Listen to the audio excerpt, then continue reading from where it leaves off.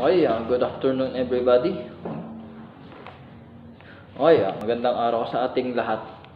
Okay.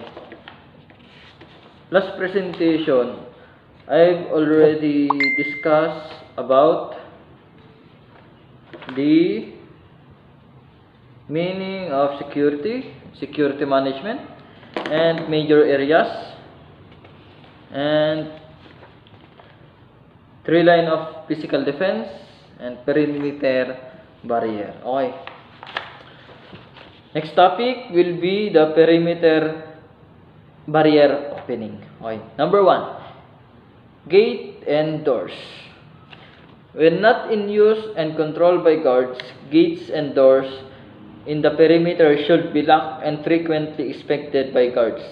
Lock should be changed from time to time and should be covered under protective locks and key control. Okay. Yung gates and doors natin. Halimbawa, pag wala tayo sa mga bahay nyo, bahay nyo, or kahit na anong, or mga locker nyo, mga gates nyo, dapat nakalock yung mga yan. Then, dapat, wag nyong ibibigay na kahit kanino yung susi. Diba? Sa inyo lang. Wag nyong ibibigay kahit na kanino lang. Okay, next. Sidewalk elevators. This provides access to areas within the perimeter barrier should be locked and guarded. Okay. Yung sidewalk elevators naman, yun yung gilid, elevator siya na naglalakad sa gilid-gilid ng area or perimeter. Ito yung ginagamit lang itong sidewalk elevator pag maluwang yung area. Halimbawa, sa village, yan. Pag sa village, maluwang-luwang yon, ito yung ginagamit nila. Pero dito sa Pilipinas, I think, wala pa. Or hindi pa ako nakakita. Okay. Utilities opening. Sewers, air intakes, exhaust tunnels, and other utility opening which penetrate the barrier and which have cross-sectional areas of 96 square inches or more should be protected by bars, grills, water filtered traps, or other structural means providing equivalent protection to the portion of the perimeter barrier. Okay. Kahit tayo mga drainage, yung mga malalaking drainage, yan, kailangan din lagyan siya ng barrier siya para hindi pasukin ng mga intruders. Minsan kasi ang mga intruders pumapasok sa mga backdoors sa mga yan. Okay. Next, clear zones. An obstructed area or a clear zone should be maintained on both sides of the perimeter barrier. A clean zone of 20 feet or more is desirable between barriers and exterior structure and natural covers that may provide concealment for assistance of the person seeking unauthorized entry. Okay. Halimbawa ito yung bahay nyo.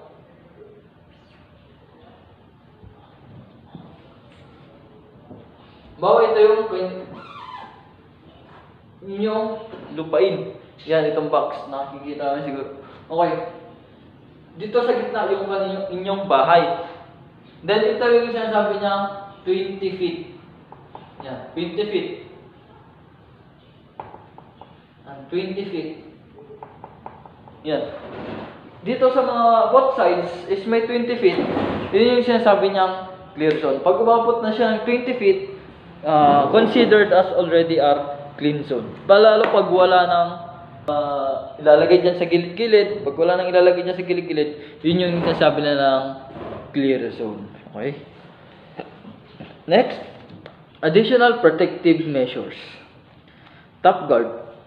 Additional overhang of barbed wire placed on vertical perimeter fences facing upward and outward with. Okay. With a 45-degree angle with 3 to 4 strands of barbed wire spaces 6 inch apart. This increase the protective height and prevents easy access. Okay. Na itong top guard na to ay nabanggit ko no last meeting or last discussion. Next, guard control station is normally provided at maintained perimeter entrance to secure areas located out of doors and manned by guards on full-time basis. Sentry station should be near a perimeter of surveillance at the entrance. Okay. Na gaya dito sa school. Dito sa entrance pa lang, meron na tayong gwardiya. Para dito natatakot na yung mga intruders na pasukin ang ating area. Okay?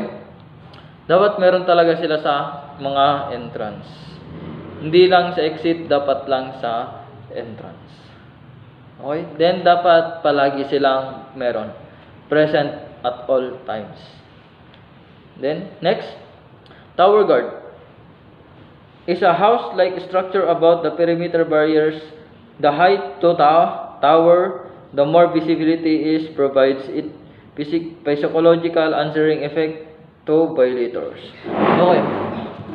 Bawa itong bahay nyo. Halimbawa, itong bahay nyo.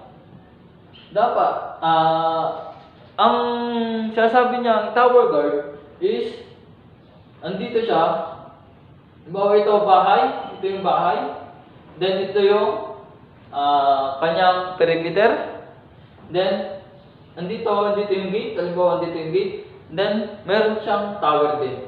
Tower na mas mataas sa bahay para makikita niya dito. Bawat sulok ng kanyang area ay kanya nang makikita.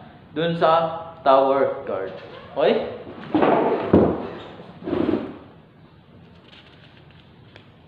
And then, sa tower guard, meron ding equipped din siya ng two-way radio.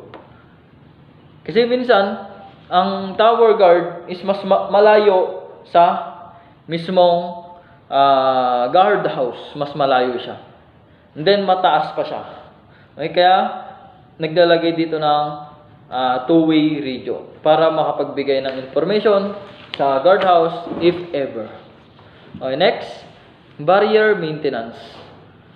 Fencing barriers and protective walls should be always regularly inspected by security. Any sign of attempts to break in should be reported for investigation. Halimbawa, gwardiya ako, at may sa area na nililibot ko, may nakita akong nasirang barrier, nasira yung kanyang barrier. So, iimbestigahan yon, i-report ko agad. Para hindi ako, para maging safe yung area ko. Okay, next. Protection in depth. In large open areas or ground wherein fencing or walling is impractical and expensive, warning signs should be conspicuously placed. The depth itself is protection reduction of access road, and sufficient notice to warn intruders should be done. Use animals as guard and intrusion device can also be good as barrier. Sign and notices. Control sign should be erected where necessary in the management of unauthorized ingress to preclude incidental entry. Sign should be plainly visible and legible from any approach and understood language or dialect. Okay, halimbawa, beware of dogs. Yun yung sinasabi nilang para matakot na yung intruders. Okay, next.